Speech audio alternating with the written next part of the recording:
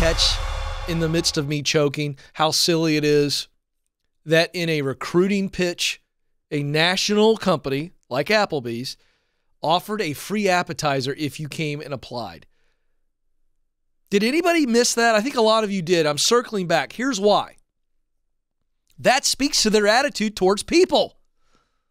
The very people you are trying to entice to work for you, you think you're going to entice them with a free appetizer?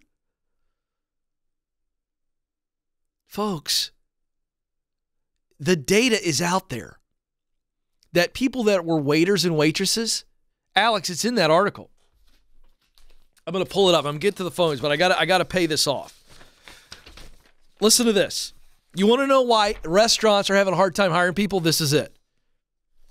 According to, you ready for this? Pre-COVID, this Applebee's manager said his servers could make 100 to 150 a night. Post-COVID, it's 60.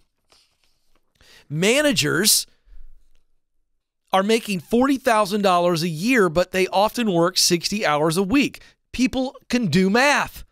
They're going, I'm going to work 60 hours a week for $40,000 a year? No, thank you very much. I can go make $40,000 or more in my car driving Uber. This is not an unsolvable problem, but all these geniuses that are making money hand over fist over those awful mozzarella sticks aren't willing to figure out how to attract people. And the way you attract people is give them an opportunity to better life. You all remember a few months ago or however long ago that we talked about Panda Express? Panda Express gets it. Google it. They're offering $68,000 a year for managers, plus, all kinds of benefits. What's Taco Bell doing? They're offering cell phone breaks. Come on! Folks, Panda gets it. Applebee's and Taco Bell don't get it.